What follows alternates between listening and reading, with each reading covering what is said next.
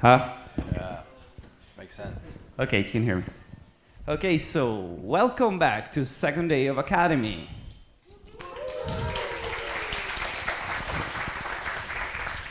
I hope you had a wonderful evening yesterday and could enjoy some great food. And we start the second day with a keynote from Leonardo Favario, who is a government official from the Italian presidency. And he will speak to us about Developers Italia and the work that they have been doing to bring more open source at the government. Thank you, Leonardo. Thank you.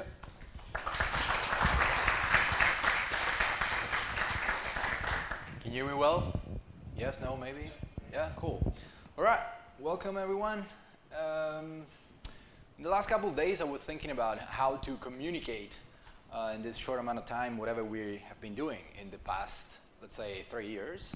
And I wanted to focus mainly on these 3 points, let's say, 3 topics. Community, legal framework, and catalog.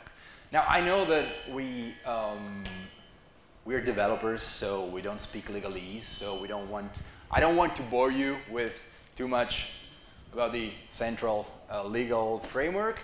So I will be very, very quick about that, but I'd like to talk to you about that since I think that Italy is quite advanced in this sense. First and foremost, who are we and what are we doing? We like to define us as a startup in the government, okay? So we are a bunch of folks, like 30 to 35 people, let's say we have a background in different fields, from software architecture, software development, to free and open source software. And we say that we are building the operating system of the country. What does it mean?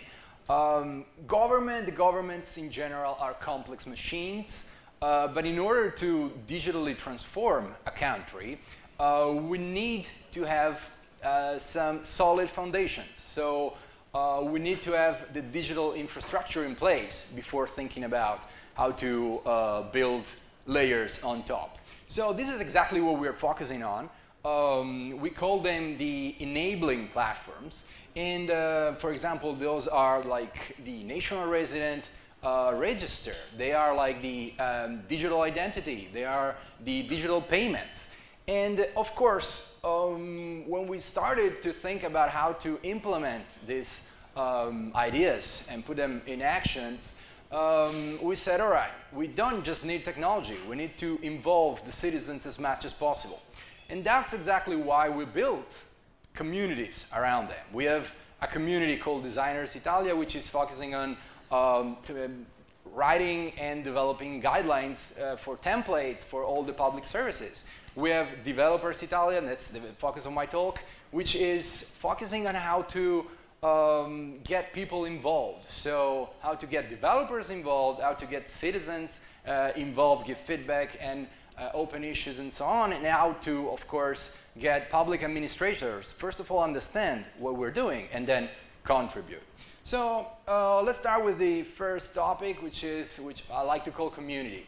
Developers Italia is the community of public service developers, and I like to say that we're like 3,000 developers. Even if we are not exactly all developers, we like to treat everyone in the same way. So what's the particular point? I would say one of the most fundamental one is that everything the Italian digital team and everything we're pushing the public administration to develop is 100% free and open source. And we'll see how the legal framework is helping us in order to accomplish this target, let's say.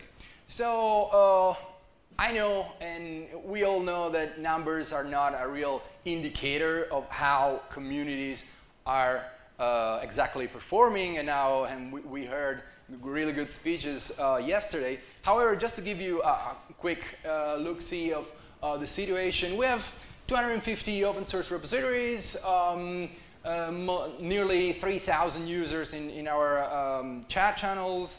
And they exchanged like 35,000 messages last month. It was vacation month, so in Italy, so you may think that This is not a huge peak. However, something is happening. It's an interaction among these players is happening on our channels. And I like also to focus on the hackathon that in October 2017 was run by our team. And I think that this was a way to get people to know what we were doing, okay? So putting 800 developers in 26 cities, also San Francisco was connected live on the same weekend in order to develop and work and understand how public services had to be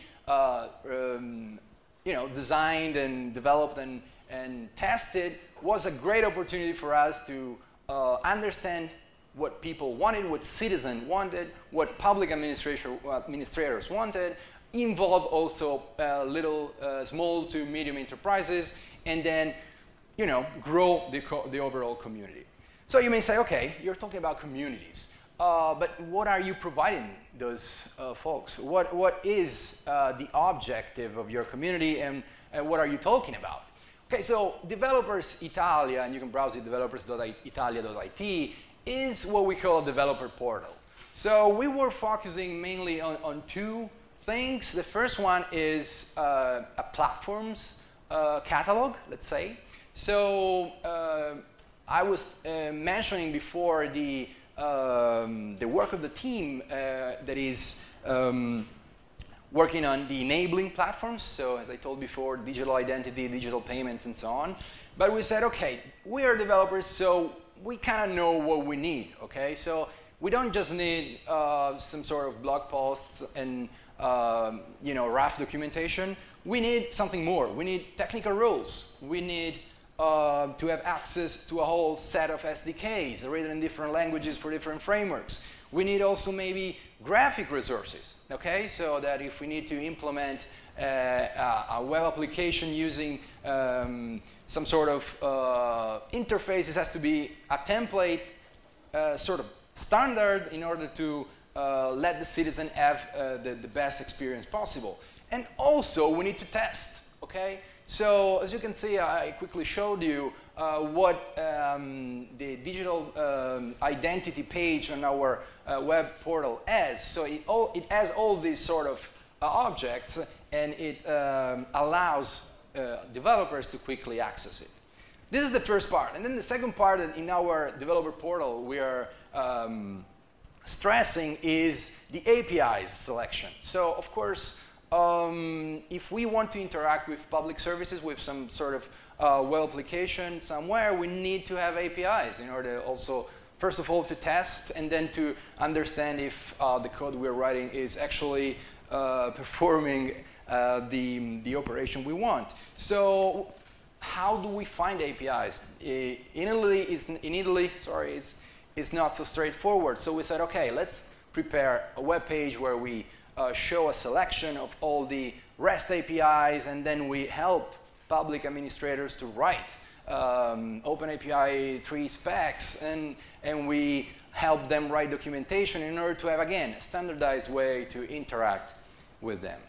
Okay, so what are we providing to the community? We have a GitHub account where we are storing, as you can see, most of our code, or where people can actually become maintainers, since we want to involve the community. So if someone is doing a great job, it's some private citizen, it's some freelancer. Also, if a small, medium enterprise is doing a great job on a piece of software, then it's okay. They can become a maintainer, and we are stressing this. We want to involve as much as possible people to get connected to the code. All right, code without documentation is quite hard to grasp. It's not so straightforward to understand. So one of the first things that the team decided to do was to implement a documentation platform. So this is Docs Italia, and our response to that is based on Read the Docs with a template made in a standardized way using the designer's guidelines. And then at some point we said, okay, this is cool, but let me think about it. We're just storing documentation. Why don't we just try to experiment something new and put also laws on top of this platform? If you think about it, a law is something, or a technical document derived from a law. It's nothing else than a document that evolves over time. So we're to use Git every day, to use version control, to get diff on some piece of code. Why don't we just try to do it on the laws as well, okay, on our legislation? So we started drafting and putting as much information as we could on top of this platform. And right now, citizens can easily just browse the law they're looking for and see the different versions, see who made a modification where, and how it did change, and so on and on. And we're using this platform, stressing its use also for when a law is it's in the process of getting published, so we want to involve citizens in the decision, so people can comment on this platform, they can open merge or pull requests, they can do all sort of things that we are used to do in software development, but maybe, and it can be, of course, applicable also in the field of a simple text as a law is, but it has never been done before. Of course, other tools that we're providing to our community are meeting points. So an async way is using a forum. This is based on discourse. And it's incredible how people are actually appreciating it. Private citizens are appreciating this platform. And they are not only discussing about our platforms, our software, the ones that we are doing at Developers Italia, at the digital transformation team, but they're talking about every kind of service that is available to private citizens. And this is something, again, maybe it's quite trivial for us because we are all used to bulletins and forums and chats, but it's something that is quite, let's say, revolutionary in a government. And people are using it as well. And then, of course, we have a Slack channel, but we are also evaluating other possibilities for letting people communicate in real time and in a chat fashion. Okay, so this is the background, let's say, what Developer Italia was up until a few months ago. But then something started to change, something started to improve. And then I want to, again, without boring you too much, introduce you to the new legislation framework in Italy. So, okay, Italy has an interesting set of laws for what regards digital administration, and they are all grouped inside what is called the Digital Administration Code, and that's Italian law. And it's interesting because two articles in this code, Article 68 and 69, are totally in direction of free and open source software. Why? Well, because those two articles say a public administration, in order to, in the acquisition phase, so when they need to acquire a new software, they have to go free and open source by default, okay? So the first pick has to be free and open source. And just if they cannot find a free and open source solution developed by other public administration or developed by third parties, like we could be, private citizens, then they can, we will see how, they can sign an analysis where they state that there was nothing provided, and then they can start developing their own code. If they develop their own code from scratch, then, okay, that code has to be 100% free and open source. Okay, so it has to have a free and open source license, has to be published on some sort of code versioning system, and it has to be available for the whole other citizens. So this law was had already been crafted when the digital transformation team came to be. However, it was hard to interpret it. So it was hard to really understand how those passages had to be done. So a normal public administration didn't know exactly how to publish a piece of code, how to interact with other administration in order to get a piece of code and get it to work. So that's why the team in the past 3 years worked on these new guidelines.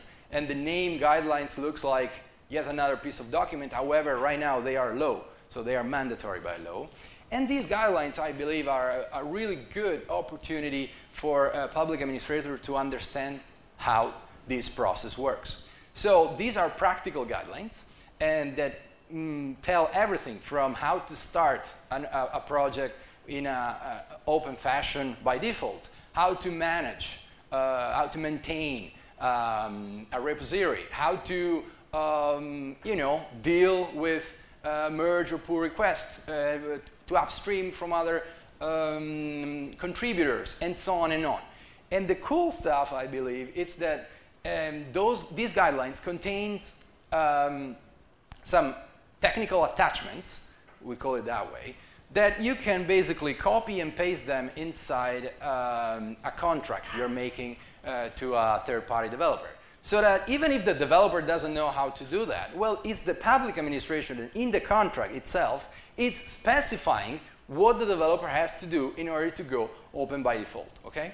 So this is something I believe quite revolutionary, because it's, again, it's basically mandatory by law that the public administration has to go open by default. So again, as I told you before, these guidelines tell a PA to make a comparative assessment if you don't find a free and open source software in our catalog, and we'll see what the catalog is. Then you have to sign a piece of paper where you say, okay, this software doesn't exist, I have to develop it, but then when developing it, I have to go open by default. Yes, that's it. But just to clarify, 2 quick examples. Development phase and, let's say, reuse phase. Let's call it that way.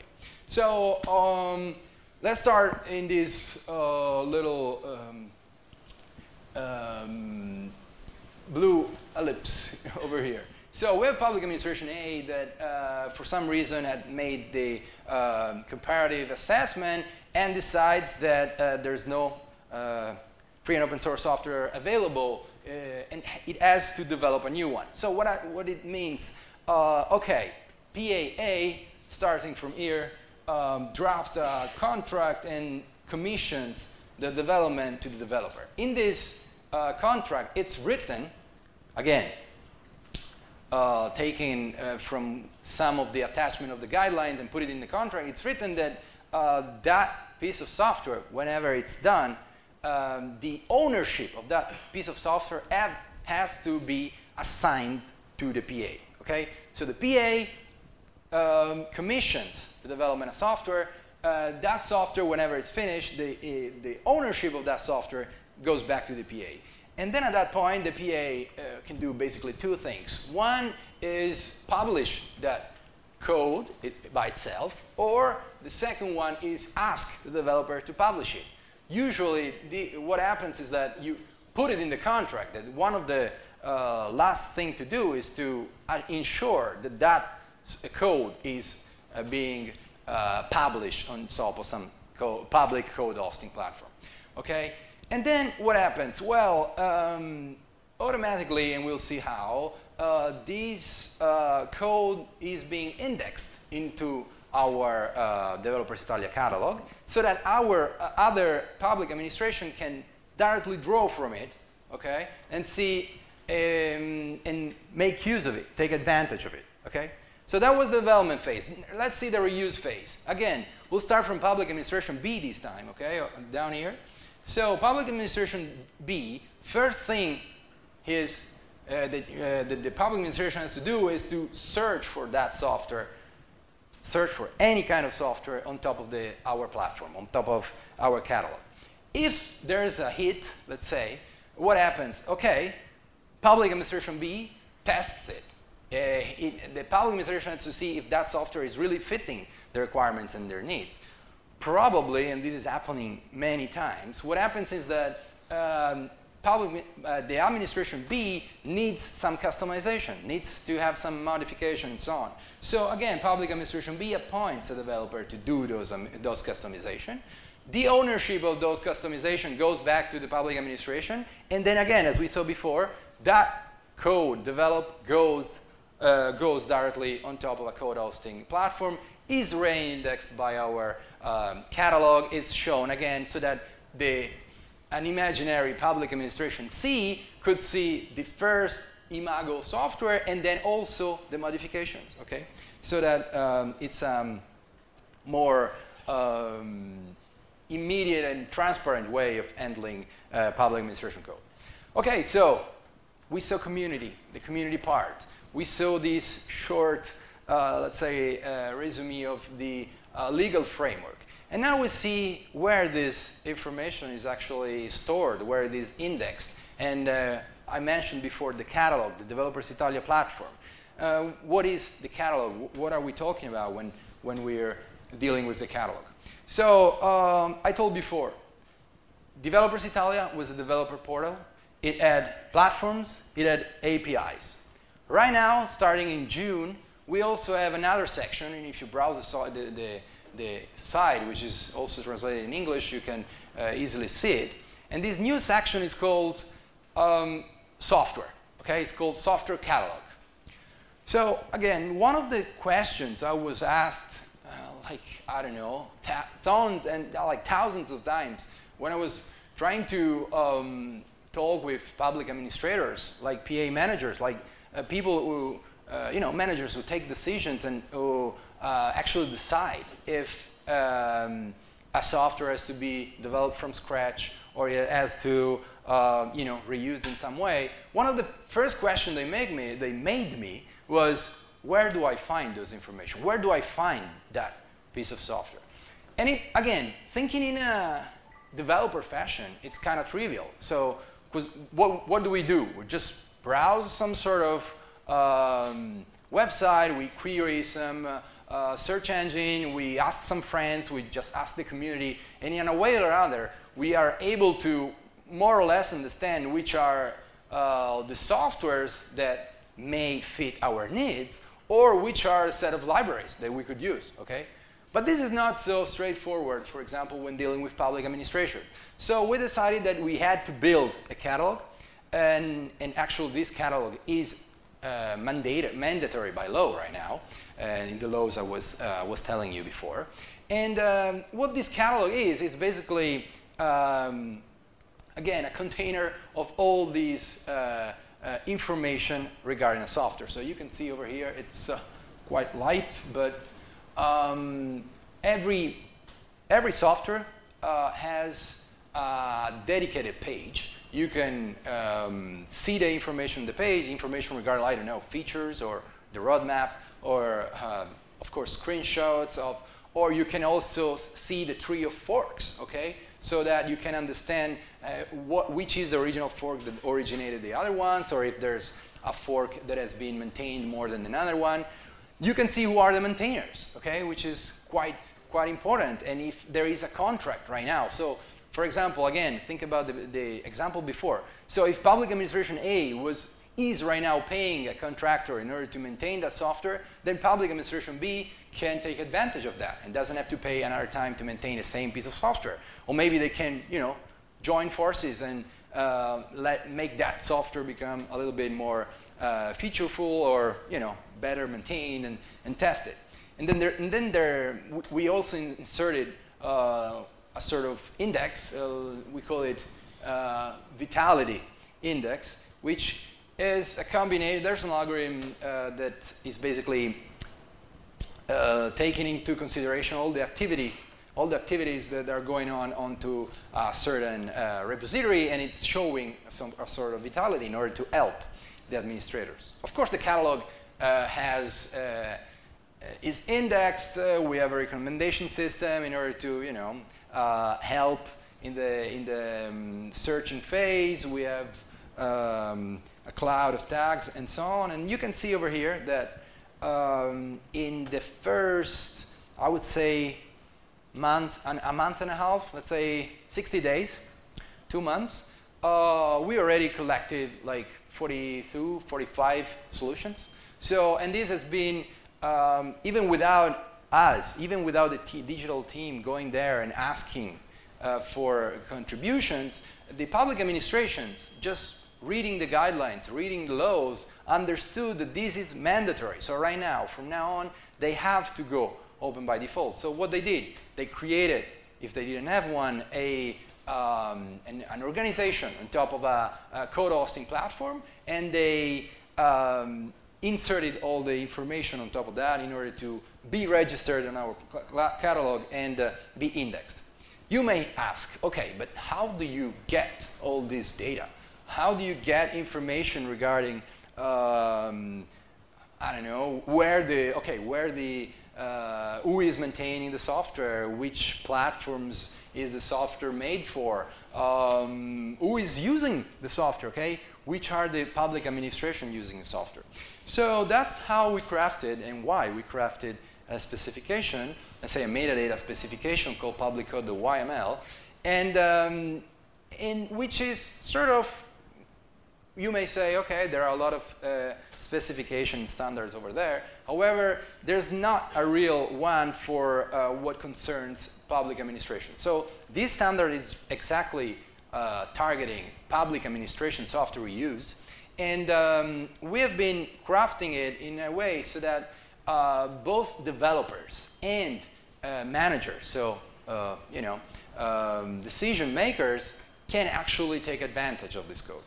Of course, it's YAML, so it's easy to write, easy to read. However, in order to further help our administration, we created an editor, which is basically,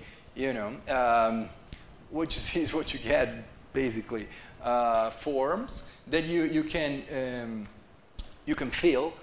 And then what is the output of this editor? You're creating that public code, the YML file, you're downloading it, and the only thing you have to do in order to be indexed in our catalog is to put that public code, the YML file, in the root of your repository, okay?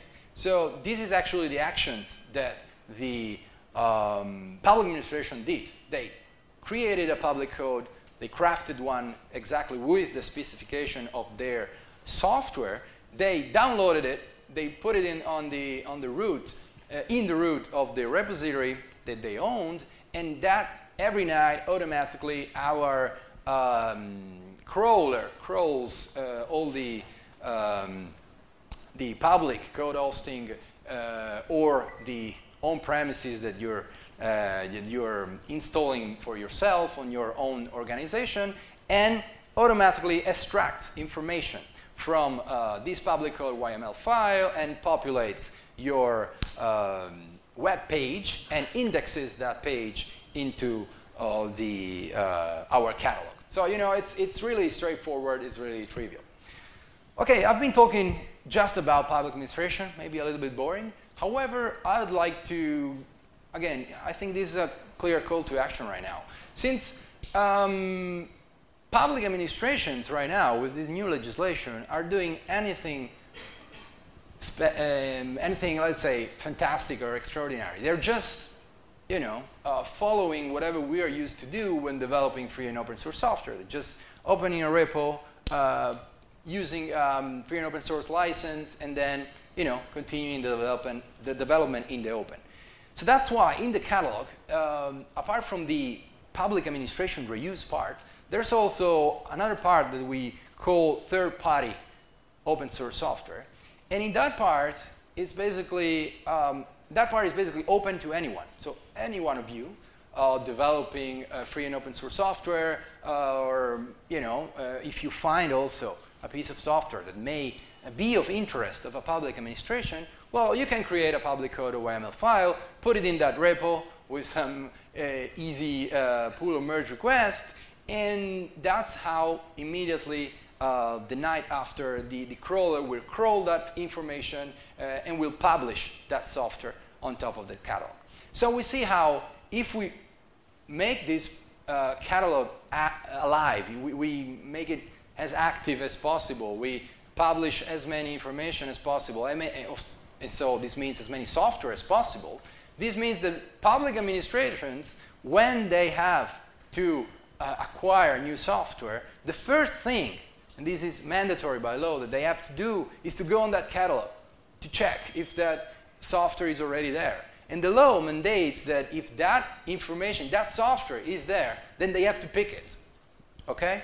So I believe this is what I call a promotion. Okay? So use the catalog as a showcase for your software in order to let public administration know that your software is there, your software is awesome, and your software is actually able to solve their problems. And if it's not, well, they can take it and maybe, you know, get in contact with you and get a contract with you in order to further develop it and reach the status that they want it to be. So, okay, of course, this is just a little step, you may say.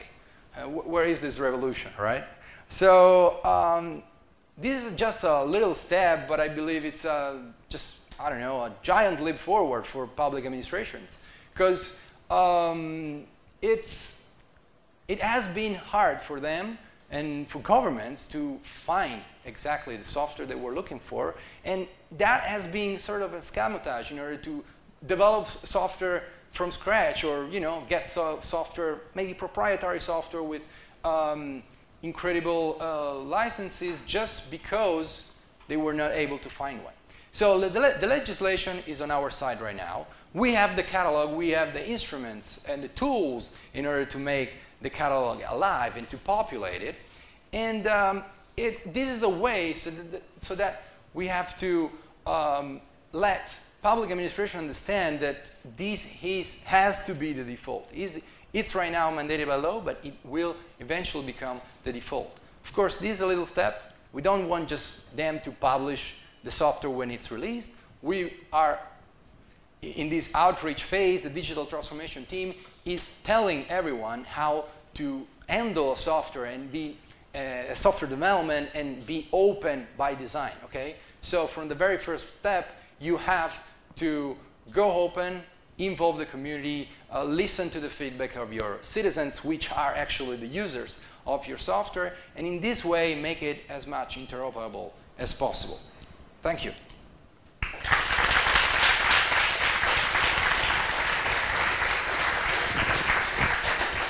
Any questions?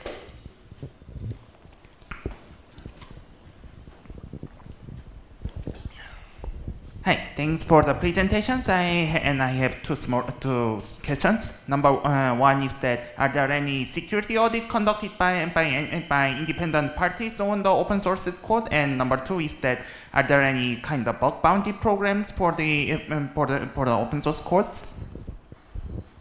All right, should we pick other questions, or? Yeah, maybe I can. Yeah, thank you for your question. Very interesting one. Yes, so I would say right now the code is out there. So what we're telling public administrations is like, hey, watch out. You don't have to just download that repo, clone the repo, and just Docker compose out, okay? In the first phase, what you need to do is to probably appoint or contract a developer or as you said, some auditors that will carry on and, you know, do some auditing process on top of that piece of software. So that you have to understand that also from a security perspective, someone reviewed that code, you know, someone actually tested that code, someone did some SAST or DAST, you know, some sort of analysis on that code. So that's exactly what we're telling the public administration. It's not exactly self-service, okay? So, okay, the code is there, but it's also your repositories are there, okay? So, however, when we talk to public administration, we say, okay, that's there, but please run a security analysis on top of that. However, what we are implementing right now is exactly in this direction. So we would like to give public administrations that want to pick, or in the acquisition phase, let's say, an indication, so running from our side on the digital transformation team, some security analysis, I don't know, also container testing and so on. We want to give them an overview of what's the state of the security of that software. Regarding bug bounty programs, okay, we are aware of like the European Union one, like the FOSSA project, and we are in the process of defining how to do this. It's exactly what we would like to do. I think it's personally, I think it's a good approach. However, we need to define how to go this direction. I have a question. Yep. Thank you very much for your presentation. I've noticed that you have documentation both in English and in Italian. So the first question is, what is your working language? And second question is, who writes your documentation? Okay, cool, thank you. Yes, good question. So we try to go English by default, since for a lot of many different reasons. I mean, also because when you know, dealing with developers, we all kind of know English, and so that is not a real, you know, obstacle. However, since we're Italian government, we have to, of course, provide also Italian documentation. So we try to have both for most of the projects. Regarding who writes the documentation, we have a team of tech writers, which is quite active, and they have a lot of interaction with the developers. So yes, where we can, we use tech writers in order to write documentation, especially for what I told you are the enabling platforms, where, you know, good documentation really is needed. So we try to make use of their knowledge in writing documentation as much as possible for those. Where we cannot, we try to, you know, follow templates. So the designers team made documentation guidelines. I don't even know the exact name. However, it's guidelines on how to write proper documentation, and we are following it in all our projects. And the fact is that we are telling public administrators to use it as well. Okay, so it's a cycle, and it looks like it's working right now. Thank you. Thank you. Yep. So what about code quality? As in, what kind of measures are we going to be put in place to guarantee a certain amount of quality? I work in the sector, and I can give an example. So software A doesn't exist yet. A procurement will be created, and a big company will come by, bid the lowest, they'll get the job, make, you know, write as much as necessary to actually, you know, pass functional tests. Yep. And, you know, ship whatever mess that is. Then functionality B needs to be done. Another procurement, another big company bids the lowest. Monkey patch it until it works. Yep, yep. And that goes back in the... Yeah, good question. Of course, there are a limited amount of things that you can do in this way. But if you sort of define which are some sort of thresholds in the contract itself, then, you know, people start to work in different fashion. So, and that's the direction where the guidelines went. So, as I told you before, the guidelines have these attachments that can be copy-pasted into a contract. And most of the attachments are in exactly trying to solve this problem. So they're asking for example, when you just don't push to master, right? Or you just try to use a code review process. You try to involve as many other people as possible. But you know what we saw, that in many occasions, these happened in the past where people were used to develop in a closed fashion. So they had their own SVN or Git somewhere, and so they said, oh, okay, who cares? I just push there, and then whenever it's finished, I'll just ship my code. When working in the open, this is slowly changing.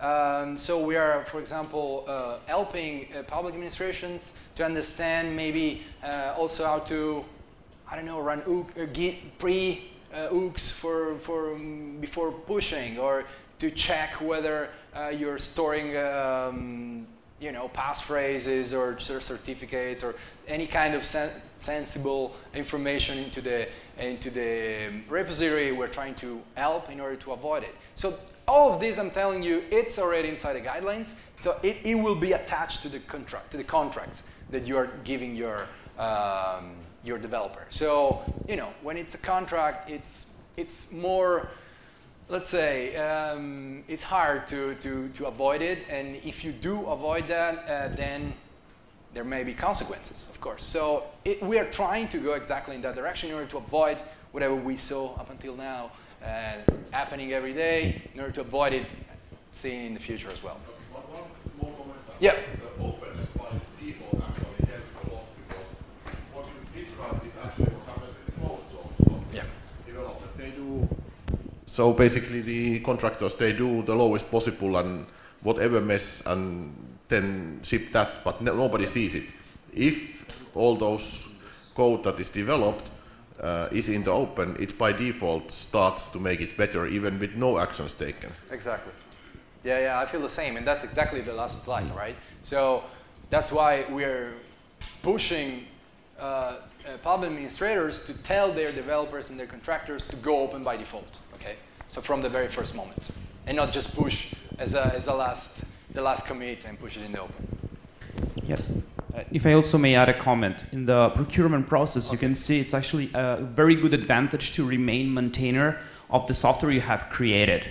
So there is a good incentive for companies to do the right thing, because it's going to be less expensive also for them in the long run, and they're able to get many more contracts. And Leonardo, have you ever thought about building up something like a Trustpilot for citizen with speed, so you know who is going to give a feedback, and so maybe when a public administration chooses a software and the citizen is happy, maybe you collect the feedback, so maybe the software is good as well, the service. I don't know how exactly, it's just an idea. I got your question. I can say that in some project of the Italian digital transformation team, this is happening. So we have a way to get direct feedback from, let's say, beta testers or, let's say, early stage users. And however, we are thinking about how to implement it and scale it also for other projects. Like you said, the digital identity is one candidate.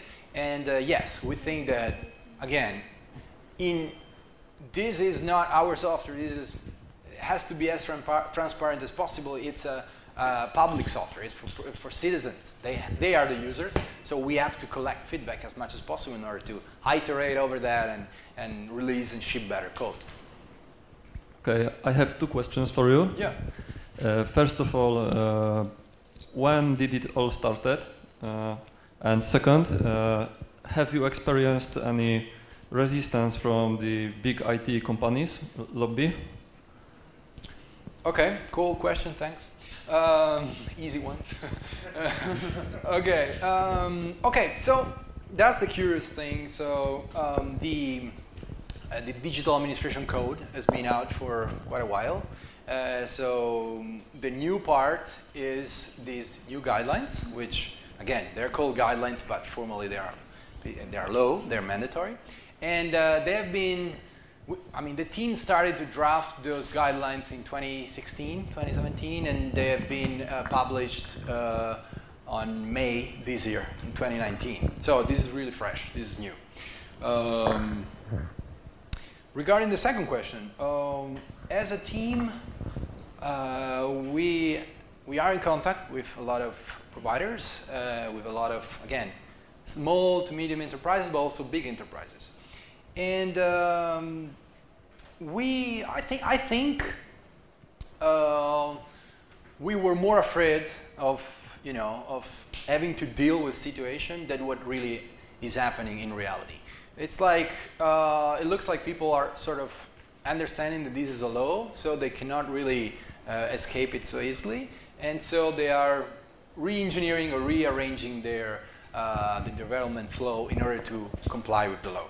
So I would say, yes, that was the scary part, of course, and but we have to know, and we know that resistance will happen every day. However, we already put it in place countermeasures. So we know how to handle with this situation. We know how to reply. We know which document to point or which law to refer to, even if it's legalese. So for developers, it's quite hard to do this work. However, we are for the moment, we're handling the situation quite well. So I'll be happy to report you back in a year, and hopefully everything will be open. Yeah, I have 2 questions. Yep. The first one is, you said you had put the laws now on Git as well. Have you had any interest from lawmakers to actually use Git to help them write laws? And secondly, is there or could there be any cooperation with other countries in Europe for the public administration software? I'm not quite sure I got the second one. Oh, say they have IT systems in Germany or Norway, Okay, yeah. Can you share the same software and cooperate on it? Well, okay. So, you hear me? Yeah. First question is yes. The answer is yes. First of all, of course, we need to involve a team of tech writers in order to help lawmakers publish it. I know it's just MD or Markdown or RST, so it's not so complicated. However, it's you're changing the way they're trying to do. Yeah, exactly. So it's not so straightforward. So that's why we basically use these the guidelines we wrote, and also human interfaces. So people, actually tech writers, in order to help this transition to happen. But this is really cool. I think it's a way to really see the changes, and many new documents, many new laws are Docs Italia by default. Okay, so they're already written in that way, in that format, and using that technology by default. And the second one, it's an interesting question. Since I would say definitely yes. Since at the end of the discussion, the software is nothing else than any kind of repository with an open source license. So the contract itself between an Italian public administration and a German one is just a license. So if you're using any GPL license or any license you want that is in the OSI list, then why not, right? And this is exactly the direction where we're going. So this is not an Italian, little way of handling reuse, and it has to be just Italian. It's open source. So it's free and open source. So that's, of course, which is the way to use it. Probably can be our catalog. Since our catalog is both in Italian and English, that's also a way to, probably spread it around, and we are in contact with different governments mostly in the European Union, but also let's say outside, in order to understand how to work on this specification, on the public.yml specification. Sorry for that. There you go. And develop it further, and then use the catalog. Why not? It's already there. Of course, it's free as an open source. If they want, you can implement their own. But if they want to use ours, that's cool. That's it. Okay, thank you. If anyone has any queries, please ask Leonardo in person. Yeah, I'll be here all day. So. Yeah, okay. Thank you, Leonardo, for that amazing talk. Thank you.